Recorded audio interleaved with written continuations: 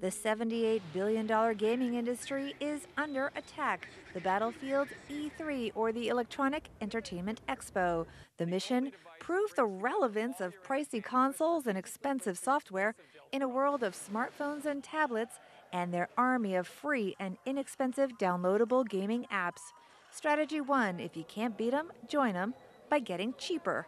CNET's Dan Ackerman. Think about creating sort of more bite-sized games, more small transaction content, sort of like you do on your iPad or your iPhone, but translate that to the bigger world of games so you're not asking everyone to go out and spend $60 a pop on a new game. Strategy 2: get some new recruits on your team. Case in point, Microsoft forming new partnerships with content providers like Nickelodeon and Paramount Pictures for its Xbox 360. That gives non-gamers reasons to use the Xbox and can create new revenue streams. And 3, make the most of what you've got. Microsoft's Xbox now connects to tablets and smartphones, even Androids and Apple devices using its Smart Glass app. And Nintendo finally unveiled the launch version of its Wii U, which supports 2 gamepad controllers that look and function like tablets.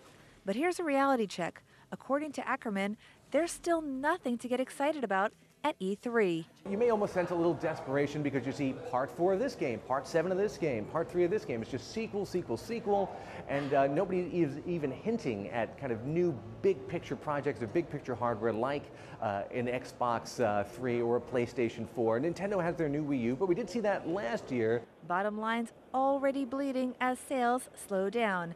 Nintendo recently reported its first annual operating loss, and Sony recently posted a record loss and its 4th straight annual deficit.